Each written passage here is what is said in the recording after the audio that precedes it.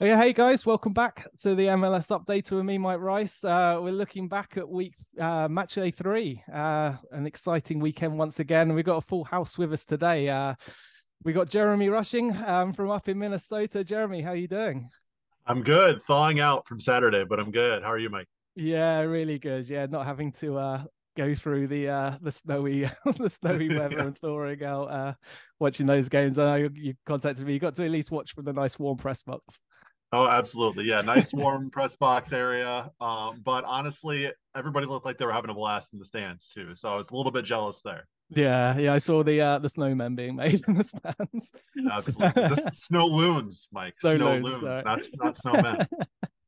Alex, slightly different weather down in Miami for you. How's everything going? Good, good. It was going well until we heard the awful news this morning. But other than that, yeah, it's the weather's great, and and I'm hanging in there. Oh, good to hear from you. And Matt, we've got who's joining us who covers St. Louis. Matt, how are we doing? About as well as I could possibly be doing. Excited to be in MLS, excited to cover St. Louis City, but never thought this would be happening the way it is. So I'm doing all right. Yeah, I mean, getting you finally got your first home game last weekend. The fans must have it must have been an incredible atmosphere. Just remind us of what it's been like over these opening weekends. Oh, I mean, it's so starting the season on the road. I think everybody kind of had this just big excitement building. You get to see your club. I was able to go to Austin, so I was able to see that with about 200, 250 or so traveling St. Louis fans.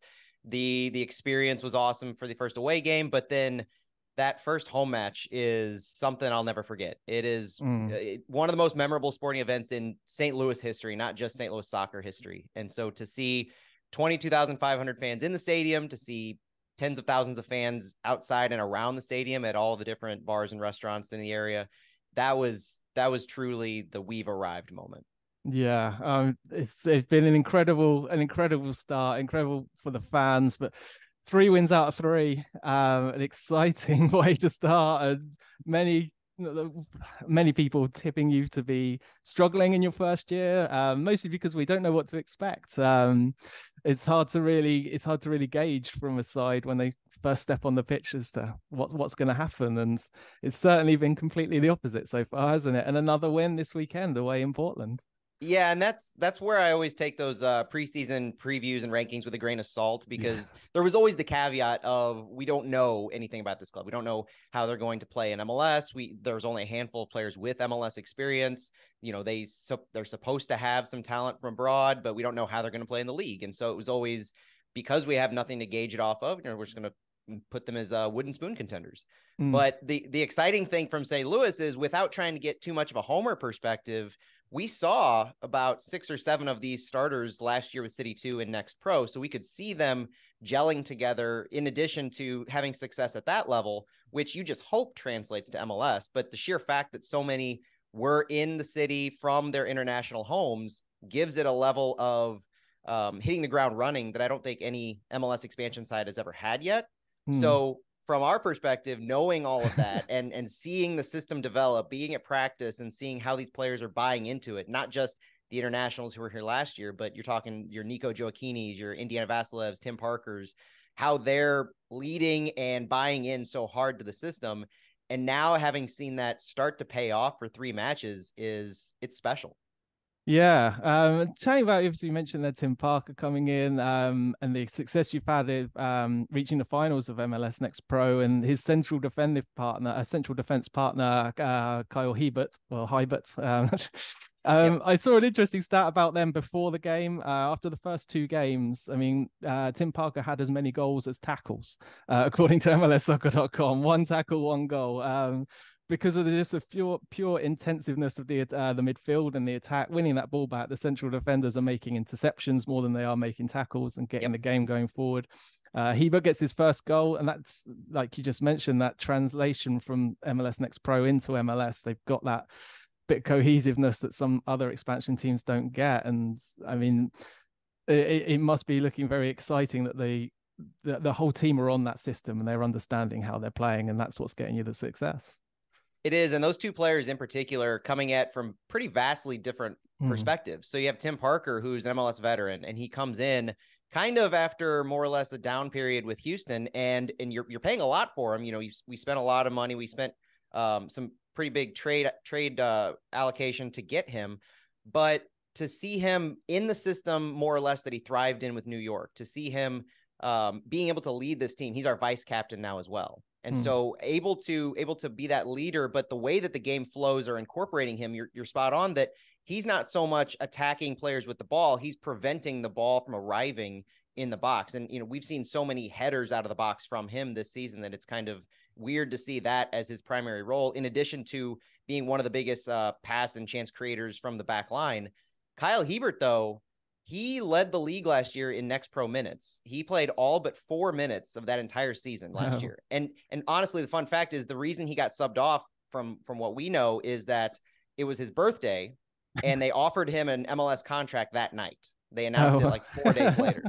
So the only reason he didn't play every single minute of last year is for that special purpose. And he wasn't supposed to start this year. You know, Joachim Nilsson from Sweden was our starting center back. So Kyle Hebert was signed, to our knowledge, to be more or less depth. Yeah. And to see him be able to step up as Nilsson's out until the summer with a knee injury, he had knee surgery in December.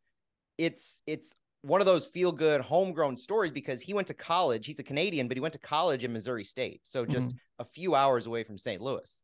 And he has so many friends and family that come and see him, so many fans in the area. And to see him be successful and a player of the week candidate this week, it's one of those, you know, you call homegrowns in MLS, but he's as much of a homegrown to us as anybody else. And it's special to see him succeed. Yeah, definitely. I think the Canadian fans as well will be very excited to see his development with the aging central defense they have with Stephen Vittori and things like that. It could be quite an exciting year for him now with the opportunity that's just arisen. Yeah, I've seen some speculation about Canadian men's national team, you know, just rumors or talk here and there, and that would be incredible to see him in that conversation. Yeah, I mean, it's been a great start for you guys, and there's chat about sort of the energy drink soccer that gets played, but they're getting something out of Klaus as well that some of these other, like the New York Red Bulls, for example, don't get out of their strikers at times. And he's been an interesting one. I look back at his career and he hasn't really hit double-digit figures in goals for a long time since he was back in Finland. So I really wasn't sure what to expect on his game going forward, but he's linking up the play so well and he looks very confident in front of goal. He's linking up play. He's holding back play. He's creating chances. He's comfortable. And I think that's where it goes back to, because if you look at his career, he's bounced around. He's been on loans. Yeah. He hasn't really had a steady home. And he's spoken to that point here locally in the media multiple times that he's just excited to have buy-in from a team that believes in him and has signed him to a long-term contract. He's signed for 3 or 4 years. And knowing that he has that home, knowing that he has that assurance and confidence from the staff and in the system that he's played in, because he was with us last year as part of that Next Pro team, he's able to produce at a level that I don't think anybody expected him to in MLS. He was one of those two guys, him and Edward Leuven, our other DP, who we believed in him because we saw what he was capable of last year in this system. But because of that unknown in MLS, he kind of flew under the radar to start as a DP that was kind of unknown. And he's not a high dollar DP either. So he's a guy that Lutz knew from the past. And there's a history of players on our team that have relationships with Lutz Pfannenstiel, our sporting director. And that's kind of why they're a part of our team. And it's seeming like Lutz has leveraged his relationships and ability to bring in players at cost, at a very value-based cost, to better the entire team. So we're not breaking the bank. We're never going to break the bank as an MLS side. We're not going to be an Atlanta, an LAFC, New York City. We're not going to be able to bring in those high dollar guys. Firmino, possibly, with the exception if the rumors can hold. But you know, Klaus is that kind of guy where he's doing what he's been asked to do. He's facilitating for other players. He's making runs in and out. The goal he scored against Austin to start off the season was a run down the field where he was able to hold up the ball and kind of just cheekily knock it in.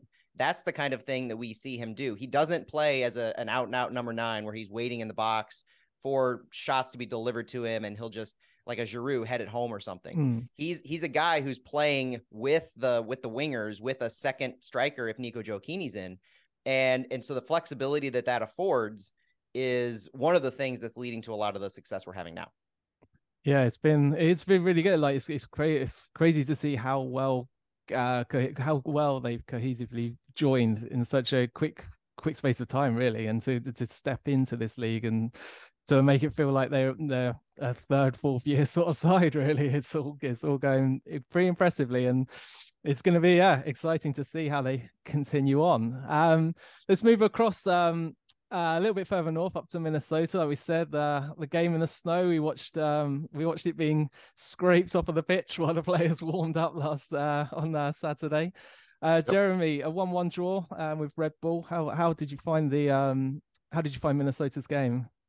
It's really tough to really take anything of note from a match like that where the conditions are just so extreme on the pitch. I mean, you saw before the match even started in warmups, the players were just sort of kicking the ball about, passing it back and forth. And as the ball was rolling on the pitch, it was accumulating snow. It was like that wet, sticky snow.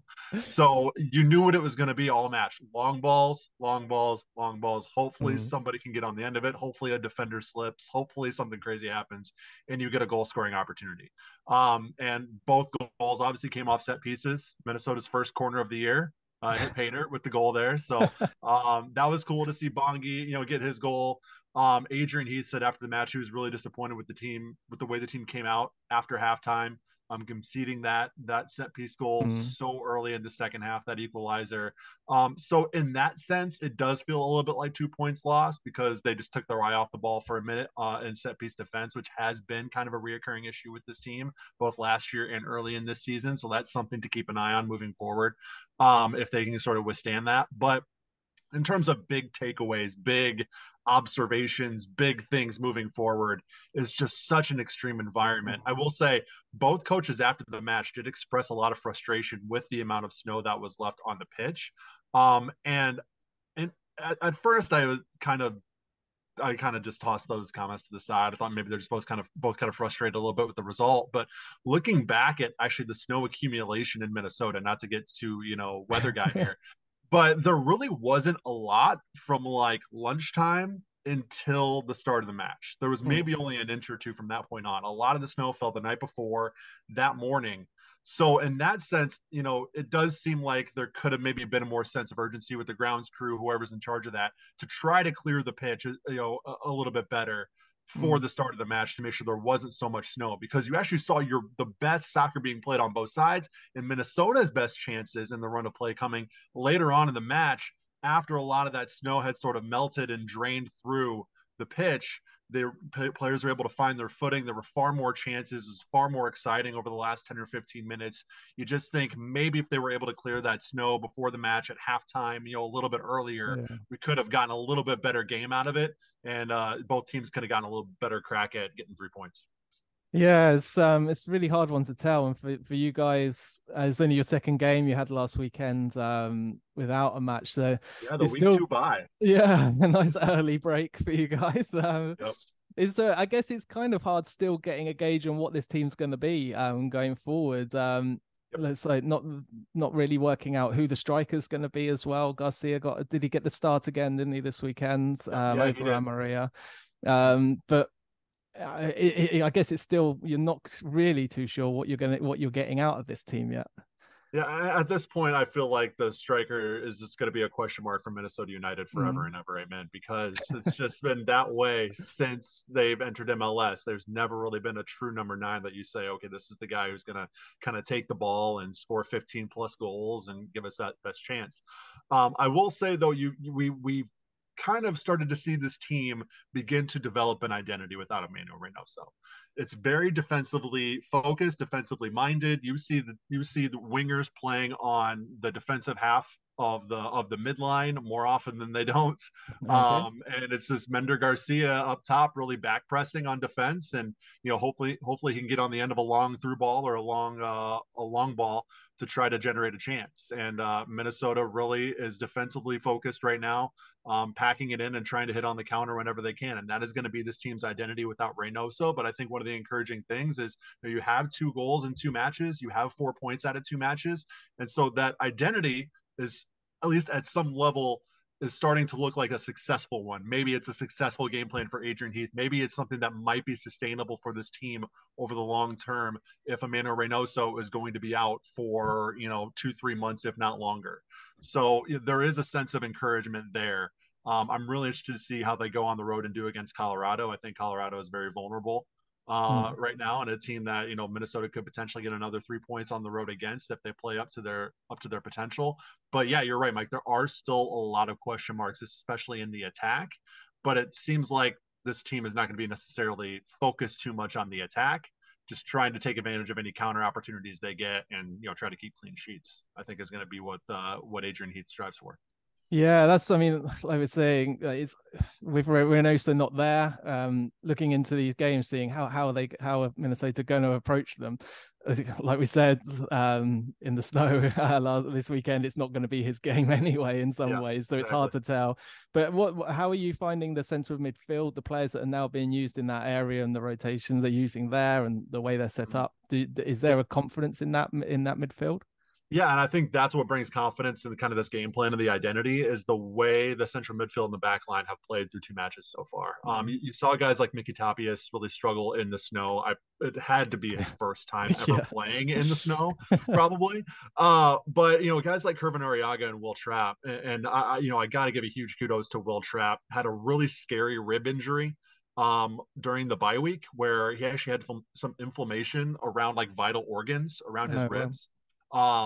Turned out he was able to kind of recover from that in a way that was, he was able to start on Saturday.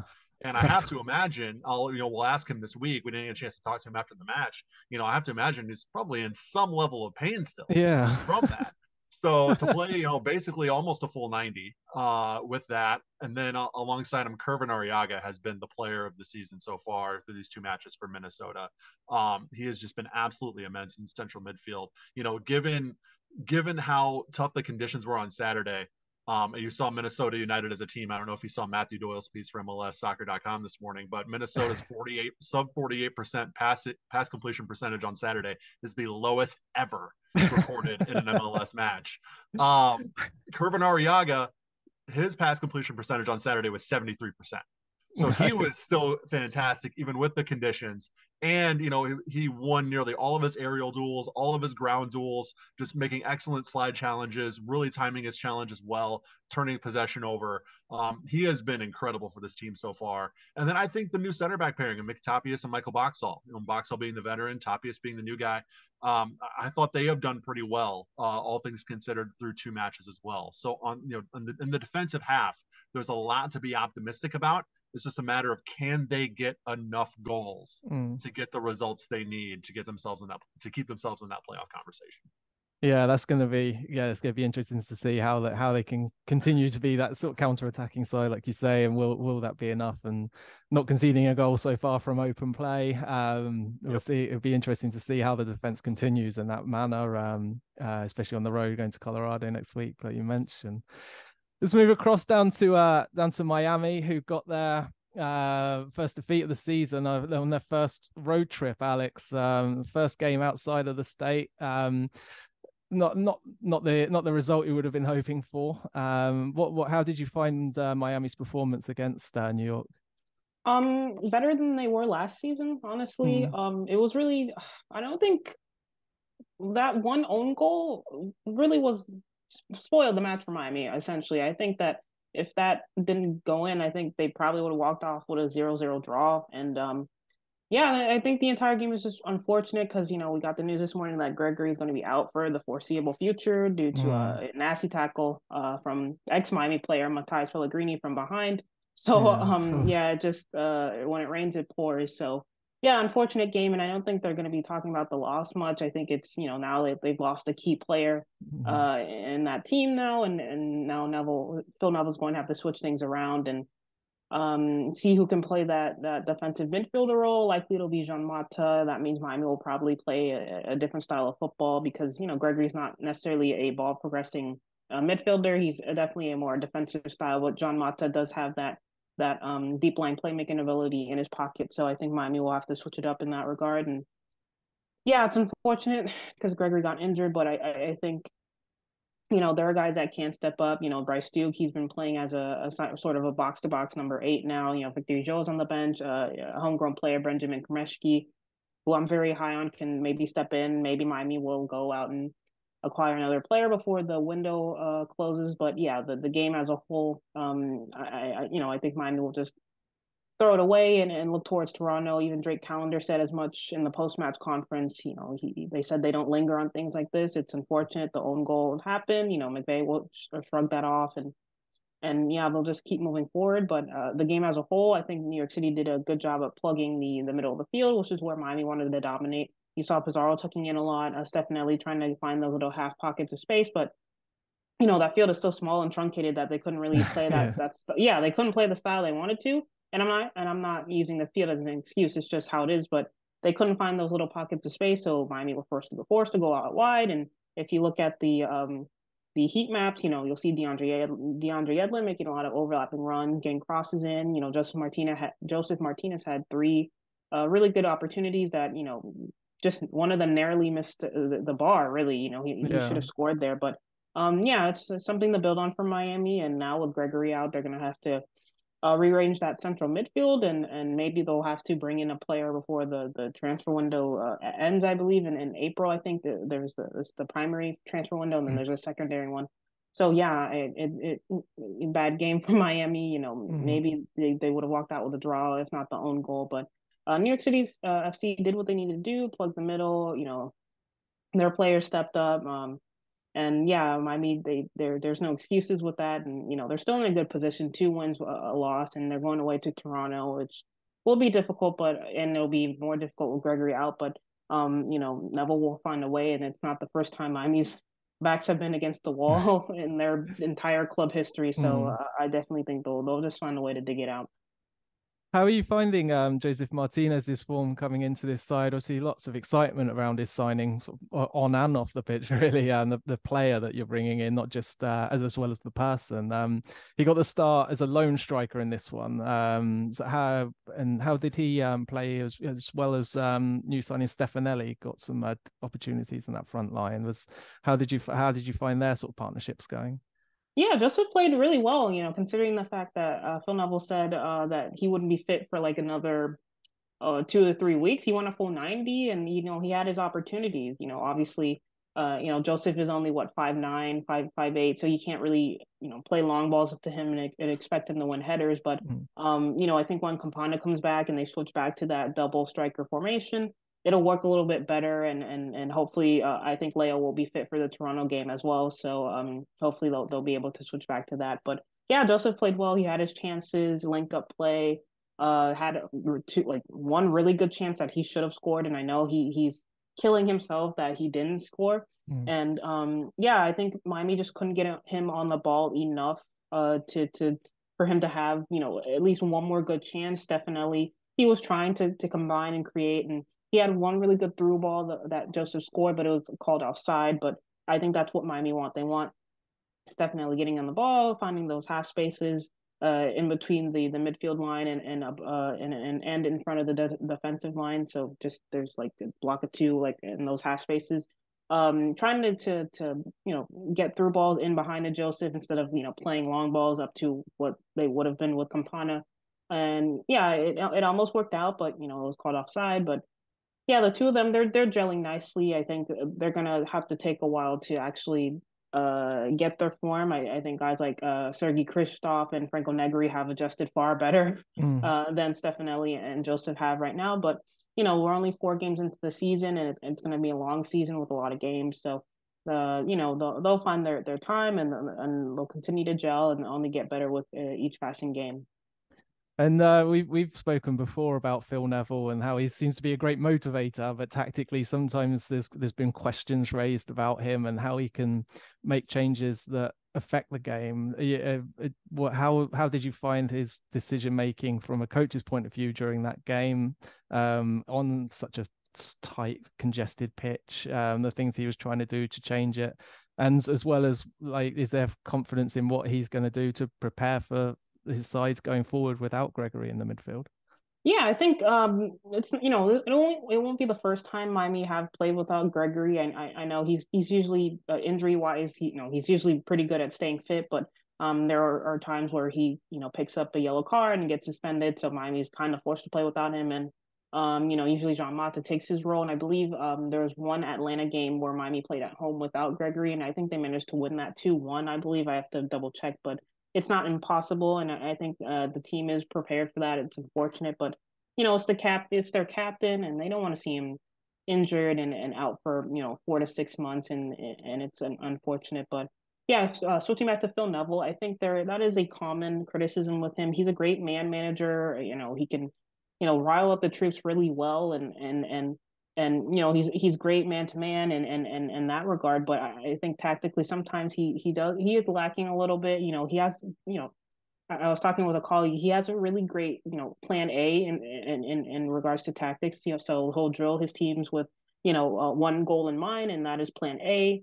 And once plan A falls apart, like with the NYCFC game, that home goal, instead of switching to plan B, he just doubles down on his plan on his first plan, and he just tells them to do it harder instead of switching it up a little bit. Yeah, and in some games it works, just play harder, but other times you have to, maybe switch up the formation or tell specific players to do something different tactically. And, sometimes he is lacking in that. And I think against NYCFC, it showed. I believe when they went down a goal, I'd have to double check the box listings, but I think he took off Corentin Jean, which I didn't think it was the right move. I thought Coco Jean was playing okay for. I think he brought on Bryce Duke, and Bryce Duke is a great young player, but right now in my opinion, I think he's a little bit out of form. His touches were wayward. He wasn't as clean as he normally is in regards to his technical ability, and he was playing more of a like a number 10, but sometimes he's out of position and he's drifting on the wing, and you want Bryce Duke centrally to feed balls in behind to Joseph. So, and it didn't quite work out. So I thought some of the subs were wrong timing. I would have brought in like a Robert Taylor or someone who is just more technically sound on the ball and he can then maneuver in those tight spaces. But yeah, I think that's a common thing with Neville. Instead of switching it up tactically, he'll just double down on his plan A and do it harder instead of switching it up. But he's a great man manager and can get the troops going. But yeah, you see the game. Yeah, he just should have switched it up. I know I'm not using the field as an excuse or anything, but yeah, you got to switch it up once it's gone like that. But it's a long season, and one loss isn't like a detriment to their playoff hopes or anything. So I think they'll just keep moving on and focus on Toronto this weekend. Okay, then moving across to last year's MLS Cup champions. LAFC are making pretty easy work of a long old trip down to Costa Rica in the Champions League to then a nice comfortable 4-0 win at home. Jeremy, is there any stopping this team? No, and I honestly coming in, I thought maybe they were on upset alert this week. LAFC coming off CCL, but man, when you have Dennis Bouanga just pouring in goals, it's just it's tough to beat this team, and just all around solid. And they've were thought to have maybe some depth issues early in the season, but when you're scoring 4 goals, you're going to alleviate a lot of those issues. So yeah, man, it's crazy to see how LAFC is kind of really reloading this year, and maybe even in better form this year than their MLS Cup run last year. Yeah, I mean, there's questions, everyone wondering why they let their centre forward go, who was scoring so many goals. We're quite happy for him to leave. But again, this game, Dennis Bouanga getting 2 more goals, and Tillman and Buke getting on the score sheet as well. So they seem to be flowing really well, and even without their first choice goalkeeper still recovering from that broken leg. And it's just starting incredibly well. And I mean, they go to Seattle next week. That's going to be an incredibly good game, I think. Looking forward to that. But on the other side, New England, it really wasn't their day. But I mean, Petrovic made about 3 or 4 other incredible saves, and it's just highlighting how important he is to this team, how good he is as a goalkeeper in MLS, and they'd be worried about if he leaves in the summer. Yeah, I mean, you could honestly, it could have been a touchdown scored on New England on this one if it weren't for Petrovic. 8 saves, Yeah. but also letting in 4 goals just shows the attacking onslaught that LAFC put on. And yeah, he's, Petrovic is an interesting story because obviously he is stepping in, for somebody who had just left to go to the Premier League, and it seems like he might be on it himself on a similar trajectory. It's weird. It's like the meme of the guy from The Simpsons where he walks into the bar, puts his hat down, does a circle, picks his hat up, and walks right out. That might be the goalkeeper situation there for New England. But yeah, I mean, he was incredible, but it still lets in 4 goals. It's a weird dynamic. It was a weird game for New England defensively, just not really doing much of anything in front of Petrovic. And LAFC I think is just a scary matchup for anybody that goes up against them, whether you're talking MLS or CCL. I don't think it matters. This team is just on another level right now. Yeah, I'm just sort of wondering, will they prioritize certain competitions in the early stages? But no, it just seems like they've got their way of playing and they'll just maybe they can just prioritize both at the same time. I mean, the way things are going. Yeah, I think if they're gonna keep going like that, it's gonna be very hard to find ways of beating this team. But let's move across back over to the Eastern Conference. There's derby matchup between Charlotte and Atlanta. Matt, it was an incredible day for Caleb Wiley to get straight into this game. 2 goals and an assist. Great performance from the young homegrown. Caleb Wiley reintroducing himself to fans who might have forgotten, but he held his own, and I have a tough time kind of figuring out whether he's just going to continue with this breakout run, if he right place, right time against a Charlotte defense that was very vulnerable, wasn't looking to really press the ball forward, and kind of Atlanta took part of the opportunity and made the most of it. But Wiley with an assist and a goal, very impressive. Yeah, I mean, they were getting a lot out of this from the forward line. We obviously know so much about Thiago Almada, but Araujo's had his critics after a huge money signing, bringing him across from Europe. But he managed to get on the score sheet, and I found at times this season so far he's looked quite sprightly going forward. He's attacking teams. It's not like when you see players maybe like Kevin Cabral, who things weren't going right for them last season and they started shying away from certain things and tried to keep things safe. Araujo seems to continue, and they've got this way of playing up front, and they've got their Greek Giacomakis coming in, who should be starting to get some starts soon once he's acclimatized, and it's looking like a very dangerous forward line. Yeah, seeing Giacomakis was really exciting to see him come in, but I see Araujo and Almeida as very dangerous for this league going forward. Araujo had 5 shots, and the one he scored was just an unreal strike, hard as can be. And Almeida, the chance creation and just the way that he's able to facilitate is something that it's could return Atlanta to glory. Honestly, the way that those two are playing, and with Wiley out left, they took full advantage of a Charlotte team that was clearly and has clearly not been ready to compete this year, much to the chagrin of where they ended last year. But this Atlanta team came out strong, and Almeida in particular, I think, is going to do a lot of damage facilitating the ball.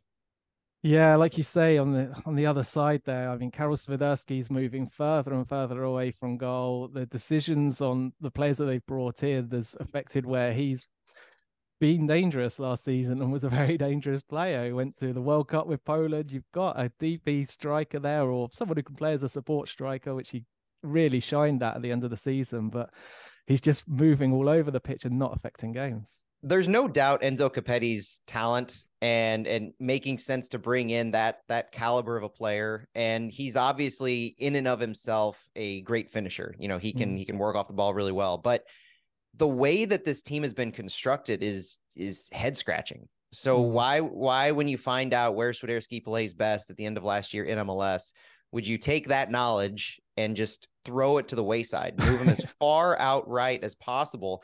And yes, against St. Louis, he did have a nice cross in for a goal, but that was it. He really has just been on an island. He's not able to affect the game like he does as that number 10 or that second number 9.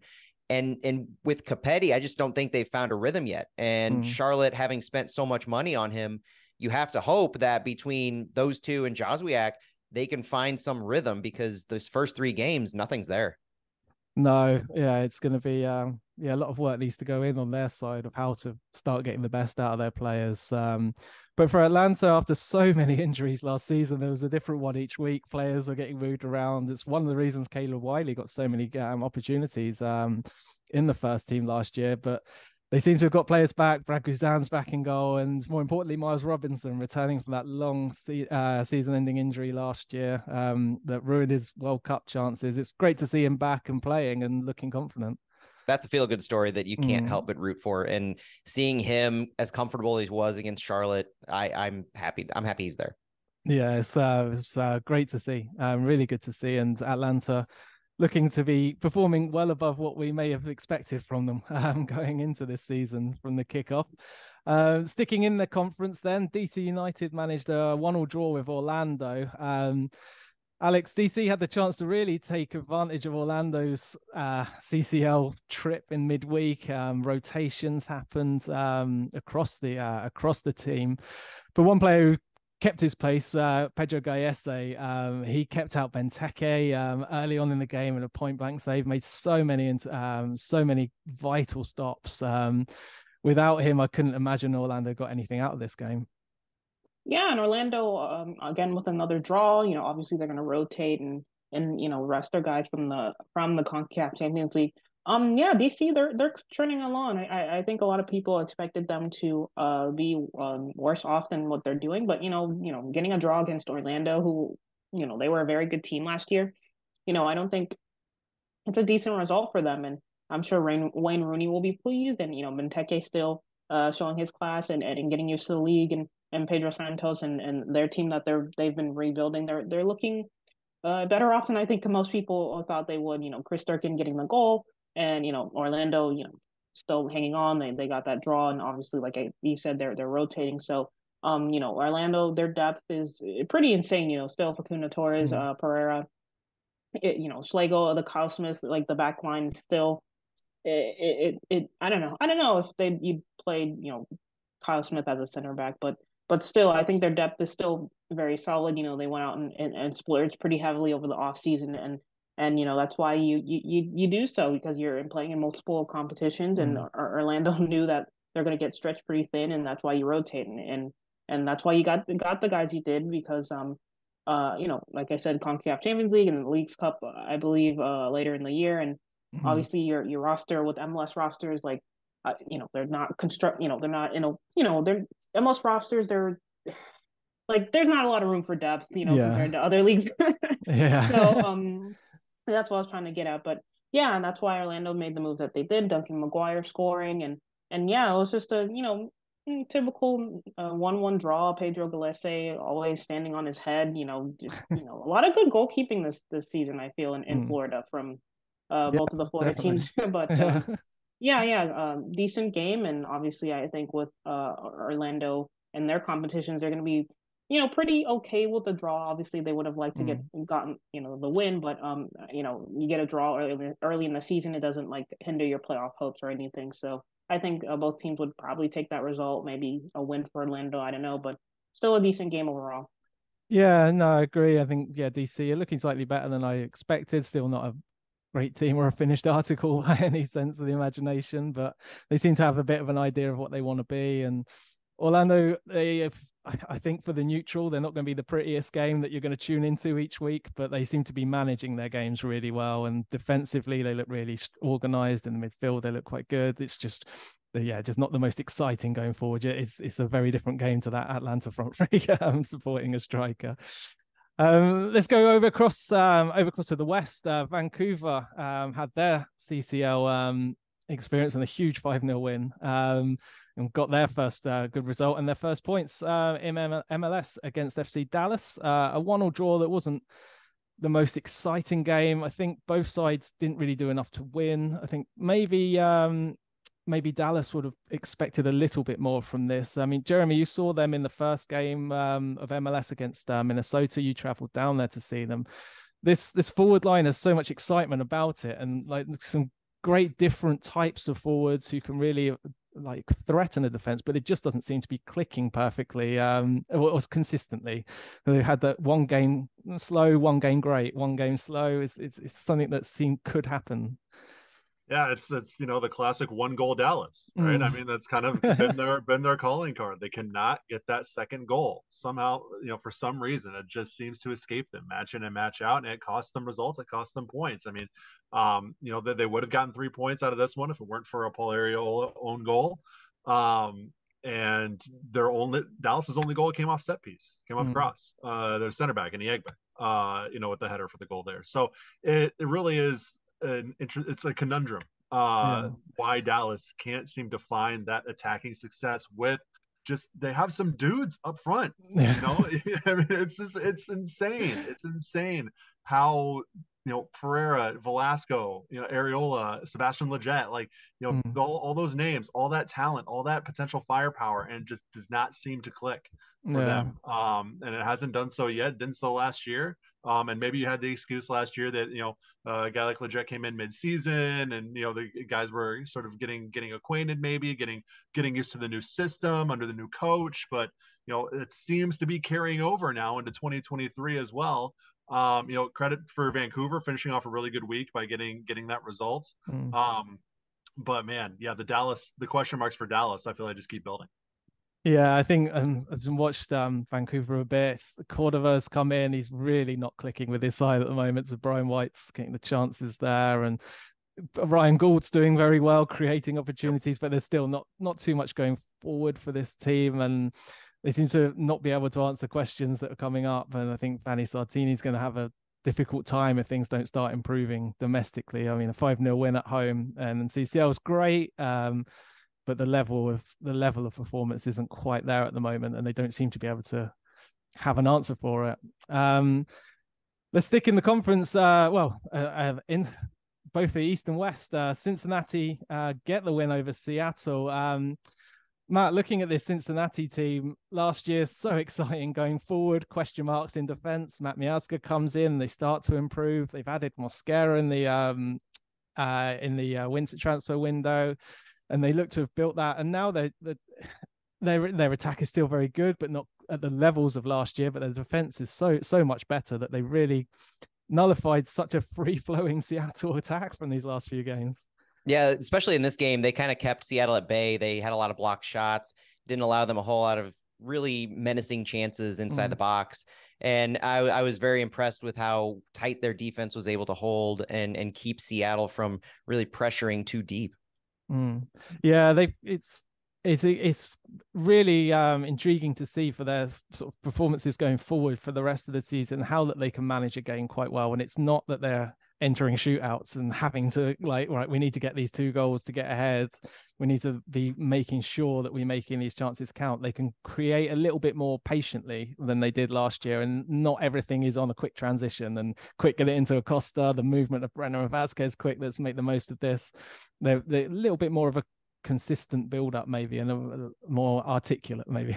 And that's kind of how they scored their goal in this game, where it was kind of a quick build up, but then they held the ball back and they kept the pace of play, and they kind of didn't let Seattle get comfortable, but they also made sure to kind of pick and choose how they were going to shoot. And Brenner finishing that speaks to how key he's going to be now that they were able to keep him and have him, return to practice and get back in mentally in form with the team.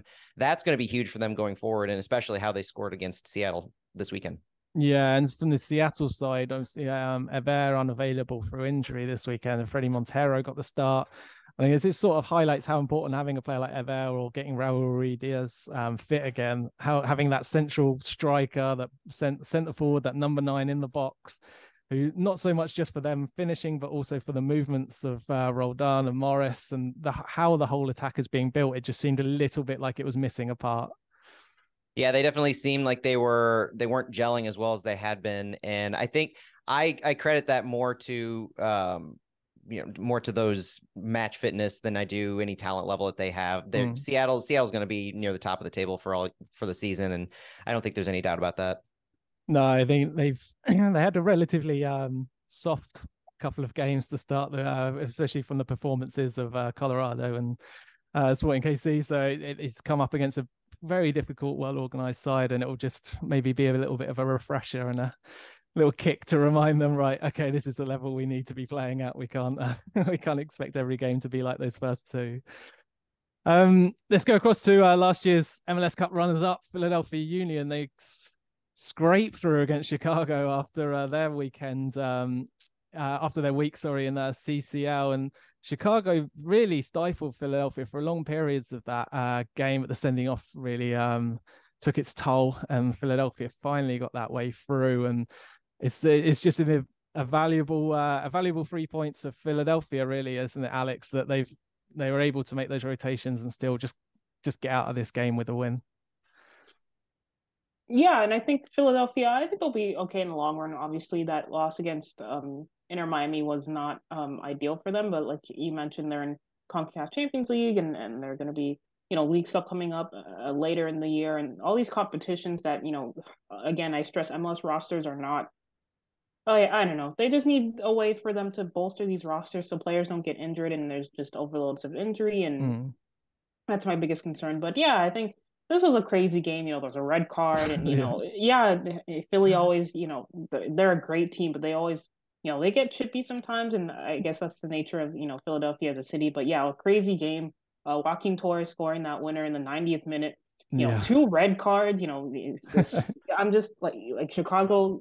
Decimated. What they had like 9 players left on the field after. I don't know, but yeah, it was just a crazy game, and 2 players getting sent off, and yeah, I don't know, like Chicago, for me, I expected them to be a little bit better. I feel I just with Shaqiri, he is a good player, but I feel like sometimes, like, I don't know, is that a guy you really build around without like him having someone else next to him to kind of shoulder that load? And yeah, it was just a wild game. I have no words. Philly's gonna do what they do, and they're a really great team, and I'm still shocked that Miami was able to beat them, what was it, a week and a half ago. But yeah, they'll get it together, and I don't doubt that they'll be top of the East come at the end of the season as well. But yeah, just a crazy game, and I've got no words. Like 2 red cards, like that's that's like didn't handle what Philadelphia were doing particularly well, I think, and they managed the game better. And I mean, you mentioned there Shaqiri. I've grown up seeing him in his career in Europe be very inconsistent as a player. Sometimes fantastic, sometimes just drifts for quite long periods out of games. And Chicago need him to be a regular every week, consistent performer. And he may be able to do some of those level to a certain level each week, but they're just not going to score goals with the way they're playing at the moment. And the forward line with Shabilko up front isn't going to be he's not going to get you double-digit goals in this season. Kai Kamara will work hard, but suspended already now. It's really, I'm just not sure where they're going to get goals from. And you can see that defensively they'll be organized, and they can start managing games better. Then they'll get some results. But you just can't go into games expecting them to win. It's going to be how do they cope with the opposition more than how will they dictate the game, which will be a tough season for Ezra Hendrickson going into year 2. Sticking in the conference, Toronto and Columbus got a 1-1 draw. Columbus are growing under Wilfried Nancy. He's got plenty of options, Jeremy, in his attack, especially Cucho, Ryan, and he's getting players buying into a system that he's used in Montreal. It just doesn't seem to be clicking exactly right at the moment, and there's still some growing pains in the final third. But they seem to do quite well up against the Toronto side, who you expected to be going forward and to be creating chances, but with they seem to be better defensively than they started the season anyway. Yeah, for Columbus, you took the words right out of my mouth. It's the growing pains right now, I think, and just these guys learning how to gel together in this new system. I was expected coming into the season that it was going to take some time, and it seems to be doing so. However, anytime you can get a point on the road, especially north of the border, not a bad result there. So the Crew are still a team that I'm pretty high on this season if they can put it all together. I think they'll be a team that cause some chaos, and with this expanded playoff field could find themselves very much in that conversation. I expect them to find themselves in that conversation. where, on the other side, Toronto, they're somebody, some people have been pretty high on them. Some people are not so high on them. It seems to be a team that people can't quite figure out how to predict so far this season. And a result against Columbus, a home draw against the Columbus team that's still trying to find its footing, sort of, I think, kind of checks all those boxes of, what are we going to get with this Toronto team this season? You kind of thought they were going to take a step forward, but maybe they won't be able to find that other gear. I think time will tell. Yeah, the interesting side, like putting so much into this first 11 when the players are missing. What will you have? It's curious team. Matt, let's look across to Sporting KC 0, LA Galaxy 0, and it just looked like neither team had anything to worry the other team in the final third, and it was an inevitable 0-0 after the game as the game progressed. Yeah, nobody really wanted to win this one, and I was shocked that Kansas City played the way they did. They came out and they had, I think, some absurd 30 shots total. And they had the opportunities. The thing that surprised me is that they seemed jittery. They seemed like they weren't comfortable in their attacking third. They just wanted to put the ball on net. They were hoping to win by attrition almost, just hoping that they would eventually get something by. But none of their shots, none of their attacks really had any bite to them. Even Tommy at one point had an open lane on the left side and he pulled it wide. They never had any comfort or ability to get a menacing shot on goal. Yeah, they seemed really affected by these first couple of games, offensively. I mean, I think, remembering correctly, they haven't scored yet this season. Nope. Yep. And so it just looks like they're really just concerned, and it's just, please just get this one goal and then things may start to get a bit of rhythm about them. But they performed so well at the end of last season as well, went on such a great run. I think it was the last 8 games they only lost once. They had some of the best form towards the end of the season, but it just as they started to get healthy, and it just hasn't carried over, unfortunately. I think Johnny Russell being injured at the beginning of the season and that taking time to get back into the side. Pulido and Kinder not really back. Still waiting for them to gain fitness. So there's still question marks over what's going on there. But on the Galaxy side, they're relying on wide players who are slowing the game down. They're not really affecting anything in the final third. They're not delivering the crosses quickly enough at times, or they're cutting back in when they could go down the line. And Ricky Pooch is there in the middle, and he's there in the middle. Yeah, he's there in the middle, but I was expecting more from him. And I think with the new contract, especially, the team needs more from him. And until he's able to affect the pace of play better, they're going to continue to struggle. Yeah, it's going to be an interesting team. And with the ban on the transfers from abroad in the summer, I mean, they're bringing a couple of fullbacks, it looks like, from South America. But they're not making any real big deals in the final third or these wide areas. So it looks like Memo Rodriguez is going to play regularly. Douglas Costa and Tyler Boyd. We'll see how he gets himself sorted. But there's just big question marks about what they're doing with their roster in the attacking third.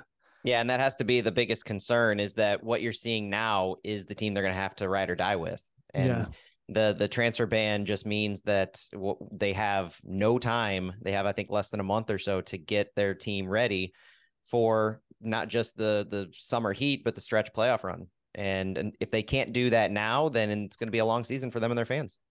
Yeah, it definitely does look so. And Jeremy, let's go up to RSL and Austin, another Western Conference game. Austin really did bounce back after a horrendous CCL week. The couple of fantastic golazzos really to win the game. Gallagher, the fullback, smashing in with his left foot. Owen Wolf, getting space in the midfield, finishing from outside the box as well. And we talk about how the Galaxy need to improve their roster, and they look to need to improve forward. Mastroni and RSL was just saying, I don't have that central midfielder that's going to control a game. I don't have that central midfielder that's going to win the ball. And we saw so much of Austin just being able to play the ball around, and RSL just didn't have that aggressiveness that maybe they're more known for. Yeah, I mean the tempo was just dictated by Austin the entire time, and you finally saw them able to get comfortable in what they were doing and find some organization and find some intentionality in their attack and the way they were playing that maybe we haven't seen so far in this season. I think a lot of that was due to RSL just sort of handing them the ball and letting it happen. But you do got to give Austin some credit. Again, the goals by Gallagher and Wolf were both very, very impressive, and you know, I think Josh Wolf called it after the game a massive win or something to that effect. I don't know against this RSL team, a win against them would be considered massive, but I do think it's massive for just getting things going back in the right direction.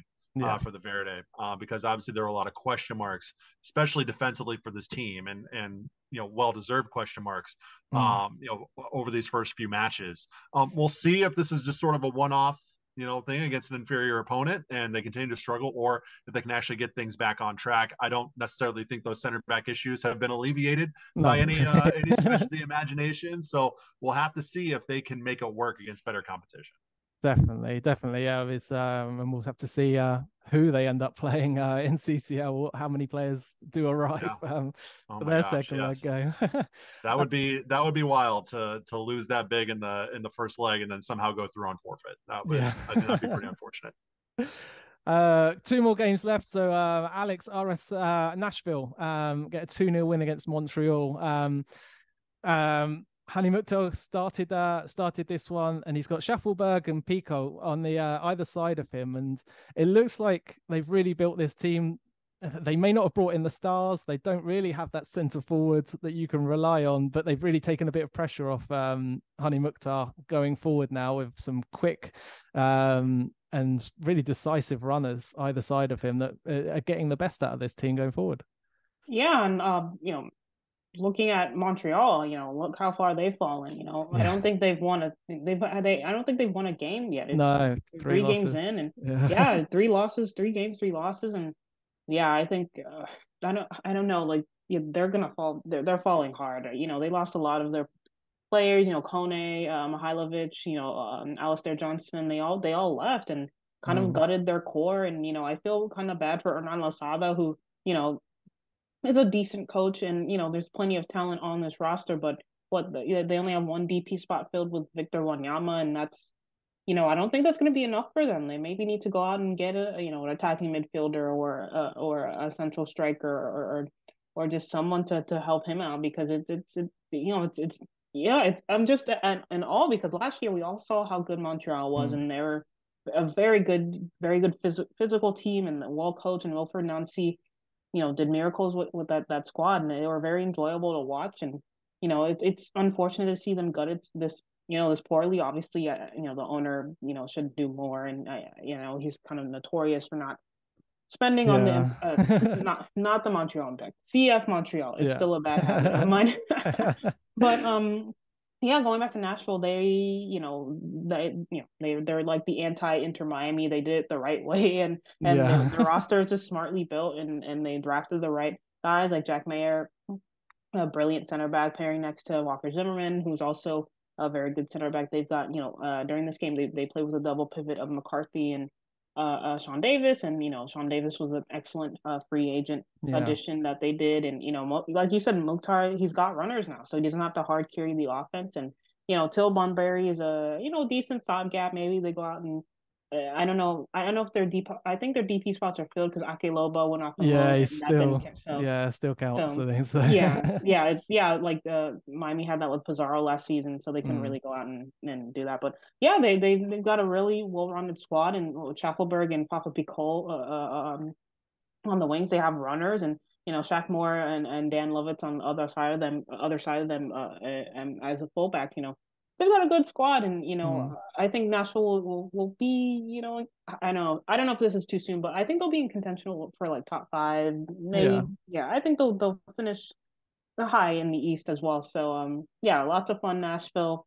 You know, their fans are great. You know, their stadium's incredible, and you know, Gary Smith doing what, you know, he does best, I guess. I know a lot of fans may not like Gary. Nashville fans, they do have some issues with Gary Smith sometimes, that he has a tendency to park the bus. But you know, this season they've been going for it and attacking, and that should be a positive sign if you're a Nashville fan, to hope for the future, because, compared to some of the other games that they played, just kind of bunker down and counter with Mukhtar, hoping and praying that he scores.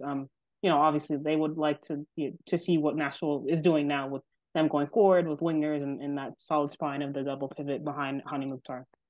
Yeah, it's going to be interesting. Montreal's tough. I mean, they're using young players like Sean Raya coming in, but not every young player is going to have the impact Ishmael Kone had coming straight in from their side. Last one was San Jose 1, Colorado 0. Espinoza getting the goal. He's only three assists off Shea Salinas to be the record assist provider. So they seem to be kicking off quite well. Luchi Gonzalez is getting quite a good song out of his players. Colorado, though, remember the goal Espinoza shot, it just they were slow to close down. They just don't seem to be really on the at the level they'd hoped to be at, I think, now. But there's signs of something good with Darren Yappi up front. The young forward seems to be finding his feet, just needs to try and get that first goal to maybe bring a little bit more confidence and a bit more composure in that final third. But that's week 3. It's an exciting week once again. Jeremy, Matt, Alex, thank you so much for joining us. Thanks for all your input, and look forward to speaking to you guys all again soon. Thanks, Mike. Sounds good. Appreciate it. Thanks for the time.